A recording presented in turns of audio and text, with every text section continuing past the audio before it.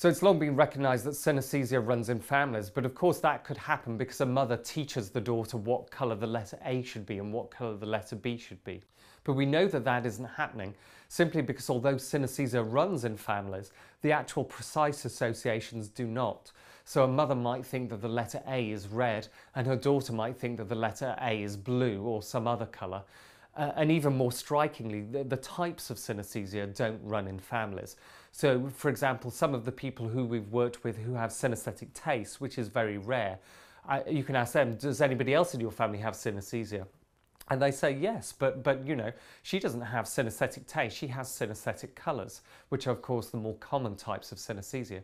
So not only do the particular associations not breed true within a family, the actual modalities that are affected, the types of synesthesia, don't breed true. So whatever is going on in synesthetic brains, it's obviously a very general disposition. But we do know that there are particular hotspots on chromosomes that seem to be linked to synesthesia. Nobody's found a synesthesia gene, and it's looking likely that there is just one gene because there are hotspots on multiple chromosomes that seem to be affected in the families of synesthetes. So there might be a variety of genes that lead to a general disposition to have synesthesia. But also the types of things that trigger synesthesia aren't necessarily innate. So days of the week and letters and months are things that you learn fairly late in development, so at school age, for instance.